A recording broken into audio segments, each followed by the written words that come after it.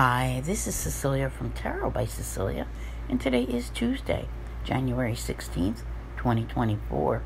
The tarot card for today is the Nine of Wands, and this one is by artist Amelia Leonards for the deck 78 Tarot Animal. 78 Tarot has a number of projects in the work right now, so you might want to give them a follow on Facebook, Instagram, or TikTok to see what is going on if you are a collector. So the moon, as I mentioned yesterday, moved into Aries at the very, very tail end of the day. There are no major aspects, but the moon will make two and mirror both squares, one to Mercury and one to Mars, both currently being in Capricorn. There could be a little pushiness associated with this card today due to Mercury, but overall, if you are mindful of, I'm going to say, your temper, like becoming angry easily, I think you can channel the energy which is available to you and put it towards what really matters.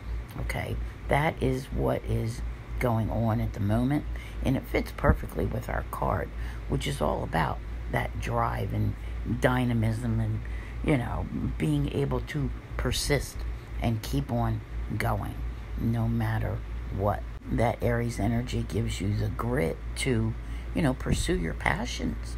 And it's not always easy. I know sometimes when we see this card, it's like, we feel like a survivor. You keep on going no matter what. Yesterday we talked about, being able to stand up. Yeah. And then you push forward no matter how much you feel like the universe pushes back sometimes. But it doesn't feel like it's pushing back today. It's like you trying to make those moves.